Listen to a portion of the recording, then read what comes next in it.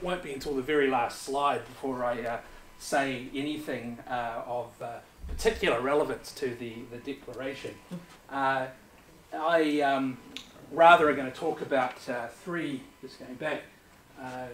species here, some rimu, some tuangi, and some keraru, and only at the end will I try to bring them back together and direct reference to the day's kaupapa. And, if I'm going to talk about that kaupapa, that's always going to be conditioned by thoughts of home, especially because during the last year I've been toggling between Auckland and Dunedin to chair our land incorporations back down that way. And, they went through their own history, compulsory acquisition to become scenic reserves in the early 1900s, the unintended taking of about an 800-yard corridor right through the middle of our farms for the main trunk railway when only 50 yards was legal. These things forced me to see legal protections for resource rights, the declaration, treaty settlement process in particular ways. And despite the lasting impact of these matters, it's that my hometown of Putakanui was supposed to be so much bigger than it is the most relevant point.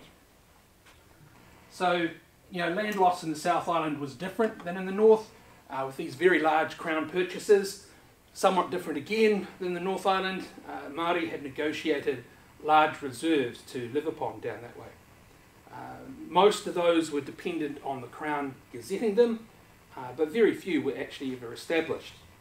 After some government commissions that looked at this sort of thing later on, the South Island Landless Natives Act was passed in 1906 to provide some sort of equivalence for the reserves that were intended but were never gazetted.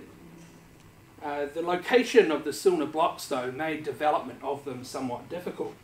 And whereas everybody else in the South Island cleared their land of native forest, it was left on Silna lands. There's about 57,000 hectares of Silna lands in the South Island, and about 75% of them have native forest on them.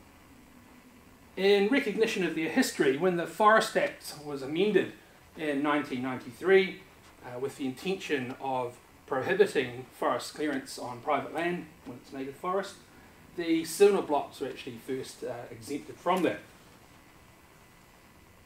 Although our rohi is further north from Dunedin, the Silna blocks that we were given are actually in the Catlins district, some 100 kilometres away. It's some of the only rimu and beech forest that's on the eastern seaboard down in the South Island, and not something that environmental lobbies want to see removed. Because of protests from environmentalists, it's always been politically infeasible to develop these Silna lands to their maximum economic potential. For a long time, the strategy of our incorporation was to antagonise tourists as much as we possibly could, because they wanted to cross our lands to get to the cathedral caves and other scenic wonders, in the hope that that would somehow antagonise the government so that compensation could be compensation. We were never actually keen to sort of cut these forests down, but sometimes the threat of possible harm is the only thing available to ensure that legal rights become actual rights.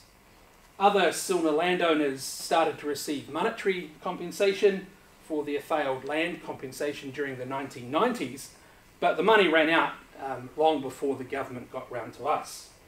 When I started as incorporation chair this time last year, we had been waiting for financial compensation for over 20 years.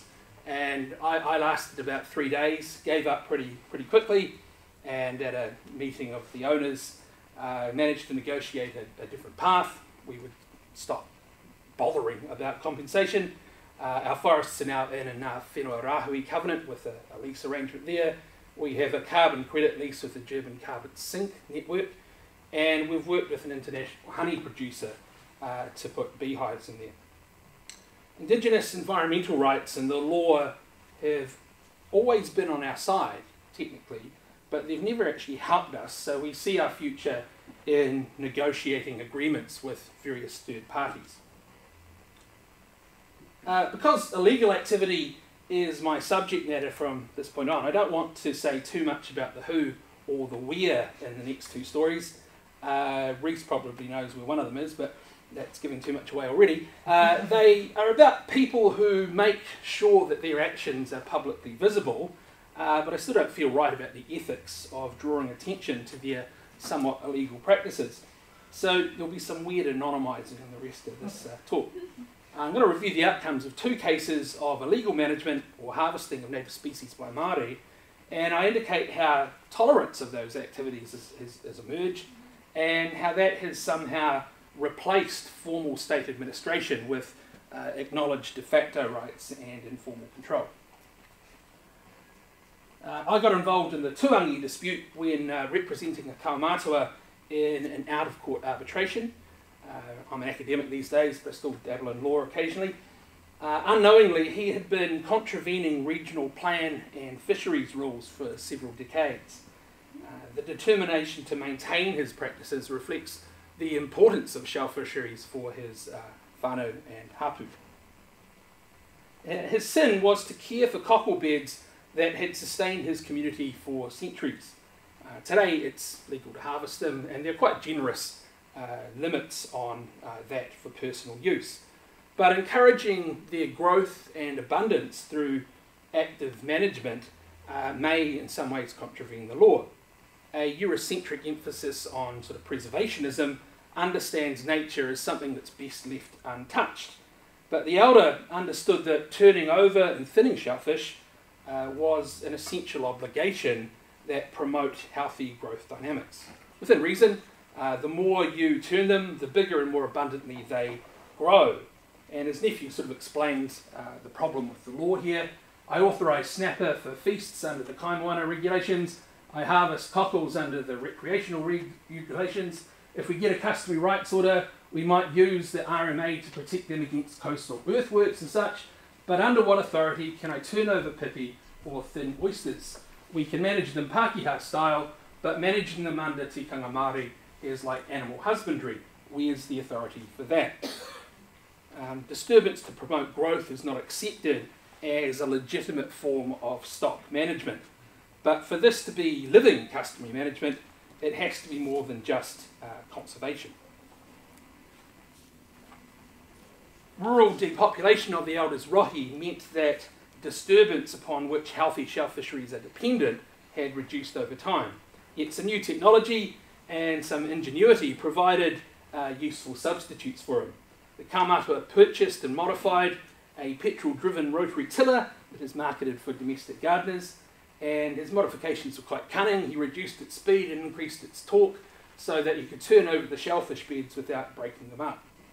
And having repurposed the technology for the next 30 years, he walked onto the sand flats at each low tide and turned over about a rugby field's worth most days, returning to each site about twice a year. Since 1995, such activities contravened regional plan rules that require a resource consent for disturbing or removing more than a cubic metre of sand. Now, those rules were never intended to regulate harvesting or management of shellfish. They were established to control commercial sand extraction and the dispersal of sediment, but they also impacted upon customary fisheries. Discovery by regional monitoring staff led to a formal notice of abatement for him, which he willfully ignored and just kept on doing what he was doing. Yet the prospect of public empathy towards the case of an 82-year-old who might be thrown before the courts encouraged local authorities to pursue an out-of-court mediation. And at all stages, the elder presented a really convincing argument. Shellfish had sustained his people for centuries, and he was therefore obliged to tend the beds. After all, his disturbance regime was clearly benefiting a species of cultural importance.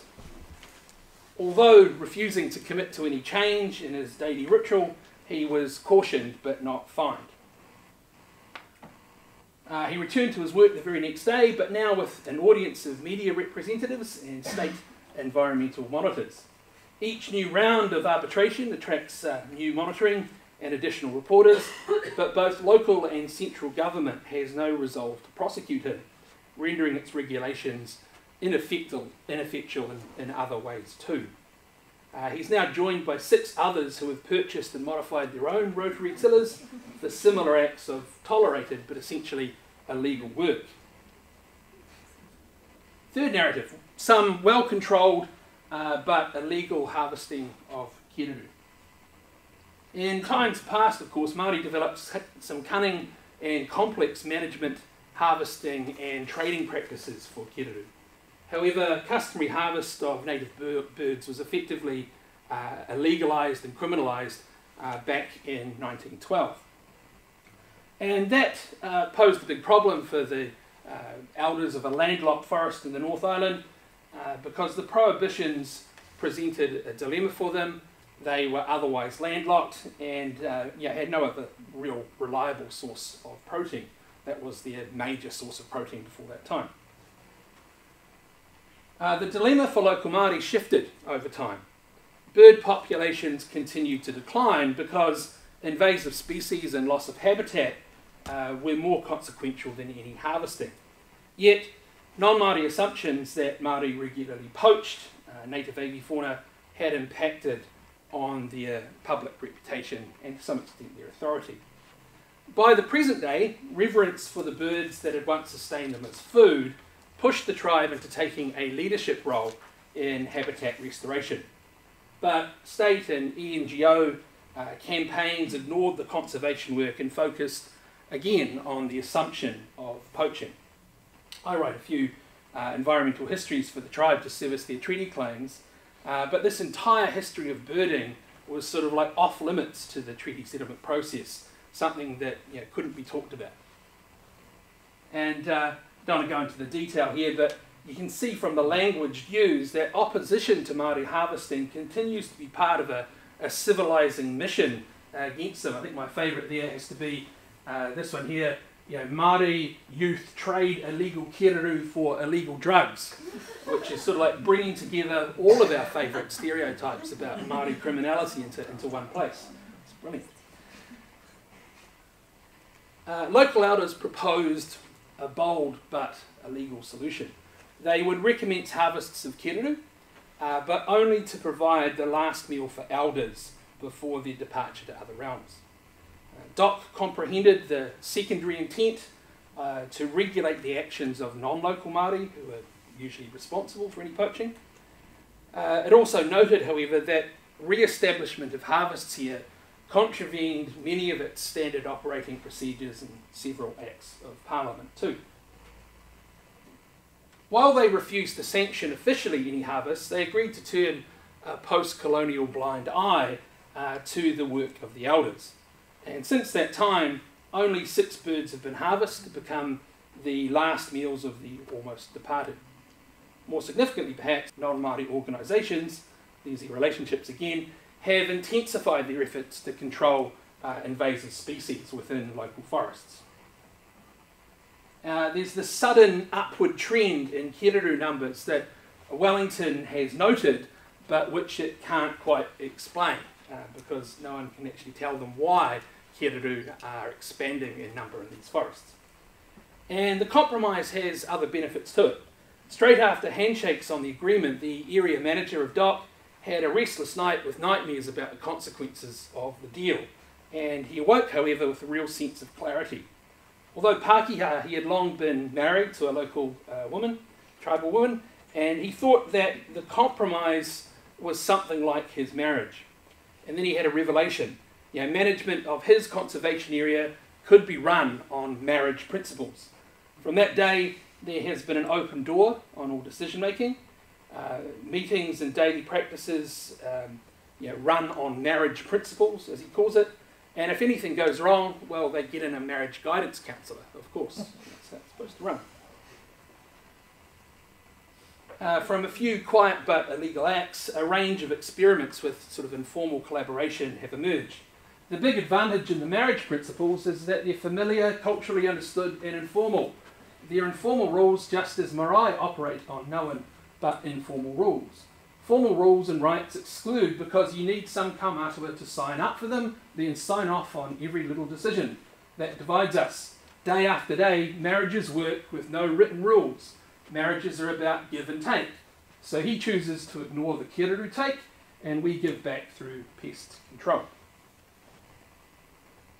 So moving towards a conclusion, first, I think all tribes that I've discussed today have gone through the treaty settlement process and come out the other side of it. In addition, they've gone through extensive court processes to clarify their resource rights. Yet I'm not sure that anything they've got from those formal pathways exceeds what they've achieved by the informal, everyday politics of just doing their thing. The treaties seem to promise a relationship that looks a little bit like marriage. What does it suggest when tribes need to go outside of the formal rights-making processes to manufacture some sort of marital accord? Second, the degree of compromise and the durability in the de facto norms that I've sort of summarised as being management is quite significant. Acceptance of rotary hoe provides for active management, and I think that's going to be better given the non-equilibrium ecologies that we now see in New Zealand. Leaving resources untouched is basically just leaving them to the possums. Doesn't make much sense. State conservation practices are so challenged in some parts of New Zealand that they're not being fully implemented. Reconfiguration of the Kirunu management to meet cultural needs, albeit illegal, albeit invisible and clandestine, is also less contested and more locally legitimate and arguably sustainable too. My stories, I guess, have been stories where law, policy, some other formal mechanism has authorised Indigenous practices, but where the formal authorisation made no difference whatsoever. Or there have been stories where Indigenous practices, negotiated agreements or clandestine activities have no formal nor legal support, but function quite adequately, even in very difficult conditions. What does that say about formal rights-making processes and whether the declaration will progress them in more appropriate ways? According to my good friends Taiaki Alfred and Jeff Corntassel from the Indigenous Governance Program at the University of Victoria in Canada, when we believe that we get our rights from the state, the courts, or from international statements of intent, we've already lost. And I think they make a very powerful point there. The declaration is support for Māori and other Indigenous peoples to be Māori, a cultural right to be different. I wasn't quite aware that I needed a cultural right to be different. I've always been different. A very good author, Brianna Bandar from Canada, has recently said that it's a right to be. It's a particular type of citizenship right that is tied to non-Indigenous liberal precepts of citizenship. Part of that is, in her words, a right to be an environmentalist. And that's her characterisation of the environmental clauses in the UNDRIP. And, I would have thought from the first narrative that I provided that I don't really find much need to be an environmentalist as an Indigenous person. In the work I do with Māori communities, I'll probably continue to recommend that they place their efforts elsewhere. There's more to be gained from the mundane practices of the informal and the everyday than there is sometimes from formal settlement processes. Thank you.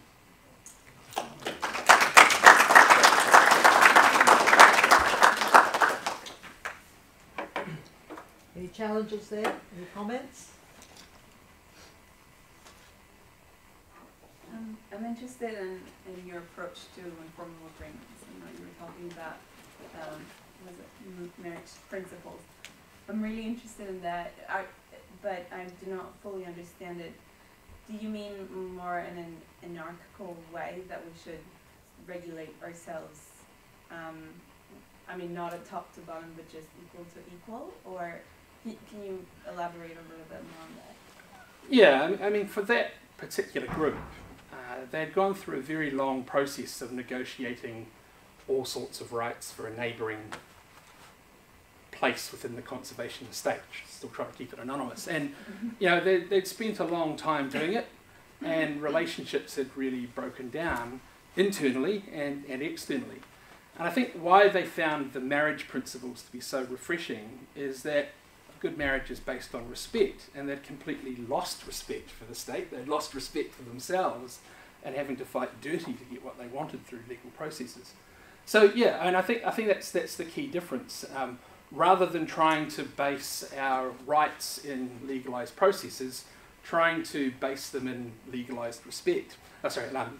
Least legalised forms of respect seems to be their thinking on it anyway. And all I can really say, I'm an outsider to the process, it's probably not for me to say whether it's working or not, but it's amazing how many other big problems have been solved there since that time, including how to do with a large number of invasive species that clearly pest control hasn't always been something that Māori have agreed with. And yet those very big dilemmas have been dealt with. Other dilemmas about how to start dealing with drug and alcohol problems have actually come out of the marriage principles. I'm not saying that it's perfect, and in fact, at a recent meeting I sat in on, someone said, well, we better, if we're going to talk about these marriage principles, perhaps we should talk about the rate of divorce within Māori families in New Zealand. And it started breaking down into a conversation about should we be divorcing the state now and that sort of thing. But all I'd say is that it's progressed a long way, whereas the formal process just led to more. If the issues in, for example, like Waitangi drug, could be addressed in this, like taking this approach. Want to try to say something positive. Reese and I do know each other, and we sort of agreed to be good cop and bad cop, but for this. But I think there's a difficulty in the treaty settlement process at the moment. That although it was a really good thing from 1985 to go retrospective, the problem is that land has become such a focus, and land development rights become such a focus, that a lot of other things get left off. And it's not a well-rounded process at the moment. It's so focused on repatriation of land that a lot of the potential good gets left behind, in my opinion. For that particular tribe with the marriage principles, I wrote a series of environmental reports, there was a social report, and then there were 37 reports about land loss and that sort of thing. Imagine all the other issues that are left out because of the preoccupation with land. I still think it's a good process, but it's just too preoccupied with that one thing. Yeah, that's great. And, both today have similar amounts of, if you like, equity. One through real estate portfolio, the other through needing to have a relationship like the ones that you've been describing with the land that the people have kept warm for the last millennia. Soulfully, will they still get to the same place? Yeah, and I guess, when I've talked about this sort of thing before, I feel like it's been sort of misplaced slightly, and I'm not saying that the informal should replace the formal. The formal is very important for some tribes. It's just that it has a particular type of politics to it, and it doesn't always suit the needs of communities. And what else can we do beyond a treaty settlement process? And looking at it another way, I think often part of the problem with the treaty settlements that I've been involved with is that once they're done, they're sort of done. The full and final thing becomes self-fulfilling prophecy. And where's the capacity building to actually make the settlement work once that process is done for? So yeah, different pathways, the same result, completely agree. But I still think that one of the pathways has to be a less legalised one, if we're really going to get the most out of it.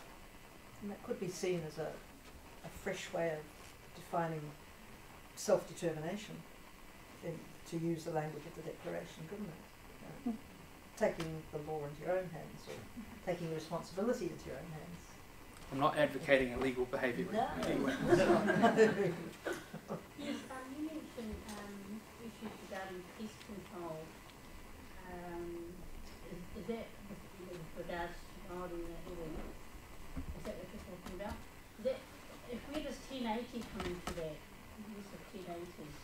Well, I mean, there's so much that could be said there. I mean, in that particular place with the marriage principles, there had been some huge fights. Helicopters that were had their petrol replaced, or fuel replaced with sand and all the rest of it to prevent 1080 drops. It's interesting now, post the marriage principles, that they've found a local solution, and it is just dealing with traps. It's not the cheapest mechanism, but you know, they've managed to find a mechanism that have got the pests down to an acceptable level, and you know, DOC are celebrating the project is working, Tangata Whenua are celebrating the project is working, but it costs $5 a hectare more